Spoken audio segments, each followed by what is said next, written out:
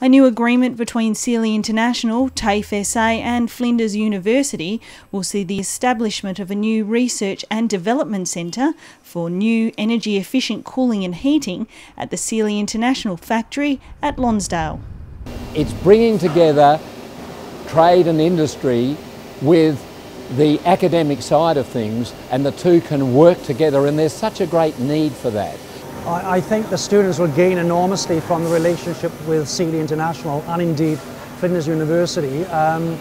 TAFE SA prides itself in collaboration with industry, and this is one example of how we do become quite close to industry.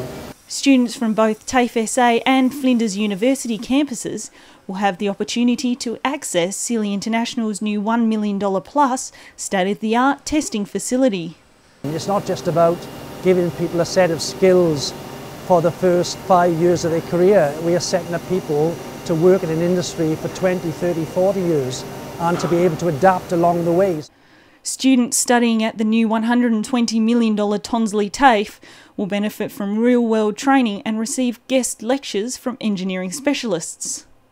TAFE SA and Flinders University will also provide training programs for staff of Seeley International. It's definitely a partnership, a collaboration, us sharing facilities, as which we will do at Tonsley.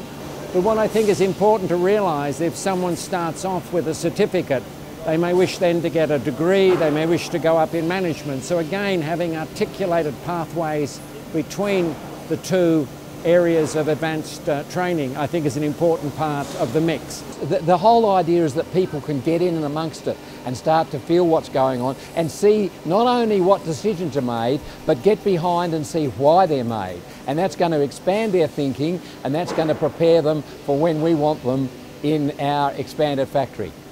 The initiative further develops the Tonsley precinct as a hub for innovative research, design, product development and manufacturing.